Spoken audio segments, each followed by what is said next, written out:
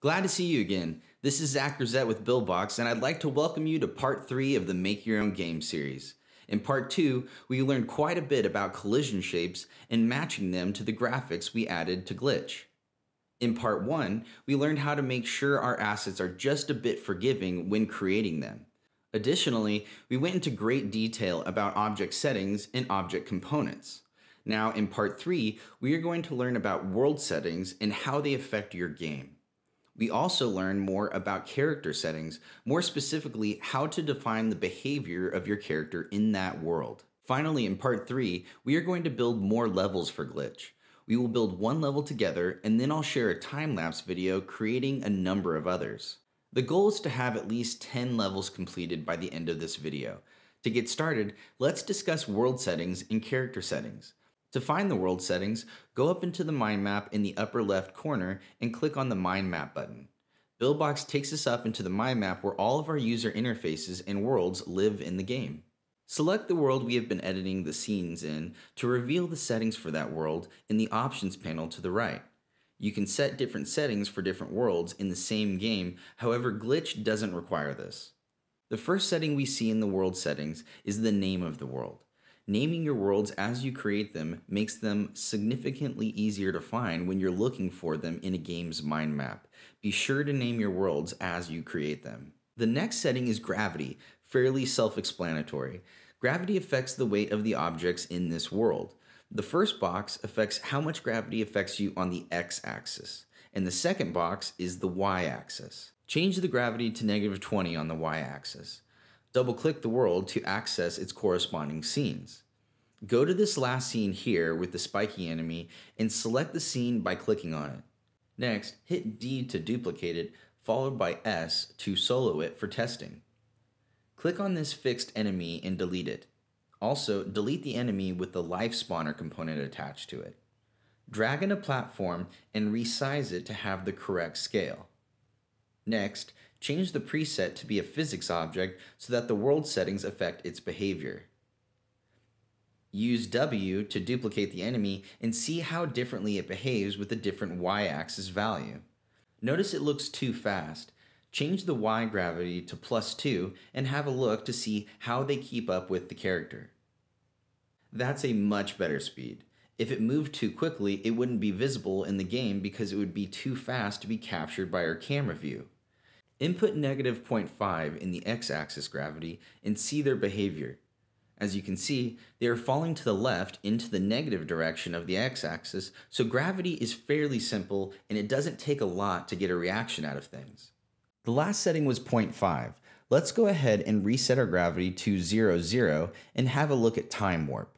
Right now, we have it set to 50, which is a fairly good setting to start with our game. Currently, the game is progressing at a great pace for beginners. But let's change time warp to 100. This is considerably more difficult, but it's definitely something to possibly change about Glitch in the future. Change the time warp back to 50 so the game isn't too difficult to start. The next setting is friction.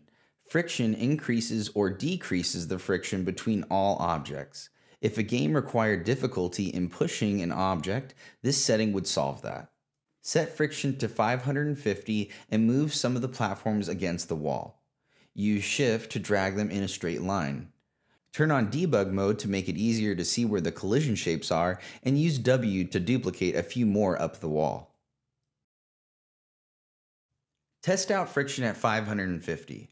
Given that the character comes to a complete stop, the friction setting is too high. Change friction back to 50. Velocity drag is the next setting to cover. Velocity drag places a force on moving objects, causing them to slow down. In layman's terms, it's mud for momentum. Input a 3 in that setting and test what that does to the physics objects in our scene. Notice how their momentum is affected like they're moving through mud. Change velocity drag back to 0. Bounce will change the bounce force between all objects in the game. Input 250 and try it out in the game. Notice how much the character is bouncing off the walls. Revert the setting back to 0. Score multiplier is used in distance-based scoring. It allows you to increase or decrease the points earned as the character progresses through the game. This will come up again when we begin designing Glitch's user interface. Game direction changes the direction the game is played in, and camera smooth is a more advanced feature that adjusts how jittery the camera behaves during certain mechanics. For now, it's best to leave this setting alone. Align camera borders aligns the camera borders with whatever value you put in for game direction. So if you were to put in a value of 45 in for the game direction, and then move your character side to side, with the camera borders being gray and not yellow or red, then the camera will shift at an angle of 45 degrees and then negative 45 degrees instead of directly side to side. This can be useful for isometric games. The grid is the gray grid lines that show in the world nodes. These lines are designed to help you place assets and line things up. Grid rotation is the amount of degrees you would like to rotate the grid. This can also be useful for isometric games. Grid size is the size of the grid and it's measured in pixels. You can set the size in both the X direction and Y direction to however many pixels you would like. Object deletion threshold is a setting measured in pixels. It controls the distance from the character at which objects are deleted. As an example, once an object reaches 1000 pixels behind the game's direction, it will not be rendered in-engine. This is useful for optimizing performance on mobile devices. Forced movement affects whether or not the game auto-scrolls or remains static like in a traditional platformer. Double-click on this world and access the character settings. Now that you are familiar with the animation settings covered in Part 1, let's discuss the sound settings. Buildbox accepts MP3s by simply dragging them into the engine, similar to PNG sequences for animations. There are also settings for lighting and tilting your character when it moves. Additionally, there are game over effects that will be covered in another video. Next, let's cover the gameplay settings. Max speed is just the maximum speed allowed for the character's movement. Hypothetically, if there was an action to increase the character's speed for a short time, it wouldn't exceed the value inputted here. The first box affects the X value, and the second affects the Y. Bounce force is similar to the bounce setting we saw in the world settings. However, it is only for the character. Jump force determines how powerful jumps are in the game. This is useful in developing platformers, especially when working in conjunction with gravity. Jump timeout is used to vary your jump, so a higher value gives the player the option to hold the jump button down longer for a bigger jump. The jump counter is how many jumps can be executed before hitting the ground, so if you wanted to do a double jump, you would put a 2 in here. Ground threshold is a setting used to detect when the player is on the ground and able to jump.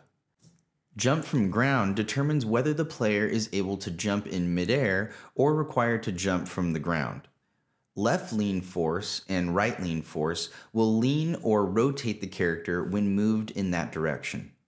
Platform friction is the force that brings the character to a stop on a platform. A low value in this field makes the surface react as though it's icy. Rotation drag is similar to velocity drag, but it affects the rotation of the character instead of the velocity. Air drag behaves like platform friction, but the air instead of the ground. Direct movement allows moving the character around the screen by directional controls. Force movement is a setting that constrains the character's movement to the movement of the game view. Fixed rotation prevents the character from rotating regardless of any other influences. Image direction means the graphic will point in the direction of movement. There are also components you can add to characters, similar to the object components we added to our enemy in Part 2. That will be covered in another video. Instead, let's move on to creating more gameplay. I'll cover the creation of one level and then speed up the creation of at least 9 more. Begin by removing the physics objects in Scene 2. Select and delete them in the scene or the outliner.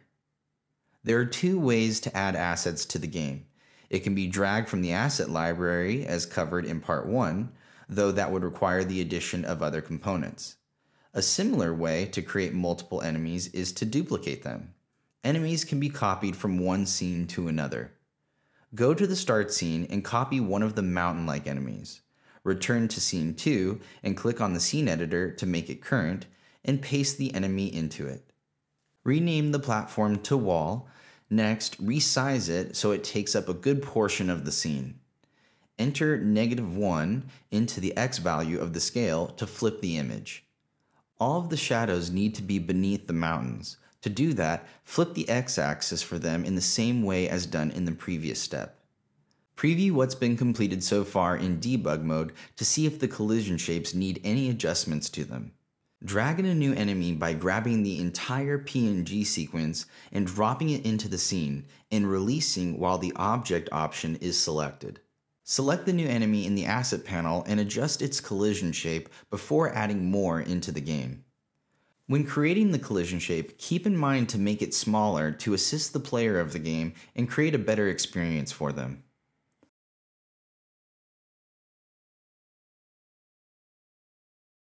Once the collision shape is created, preview the scene and test it out. One thing to note is that it's unnecessary to build every enemy from scratch by dragging it from the asset panel. It's much more efficient to instead duplicate them by copying and pasting them. Notice that it's best to test as more is added to the game. Testing is done by soloing the scene, previewing it, and playing them to see if it works. A lot of changes are also made to the mountain-like enemies, making sure that the shadows look appropriate with each other. Several layering changes are made, some look better on top and some below, so continue to experiment to see what looks best. Once again, the best intentions for game design don't always initially work out, so testing regularly ensures that the game works best. Additionally, utilizing a random scene order requires that one scene must work with all others. Keep that in mind as you create more levels for your game. If all enemies have the exact same velocities assigned to them, the gameplay may not be exciting or engaging. Mixing both random velocities and specific ones keeps the game from being too predictable, but also from being too hard. Also, consider the player when creating a game. Glitch is beginning to come together perfectly. In the next part of the series, we'll cover character components, adding new gameplay elements, and making our game unique. See you in part 4.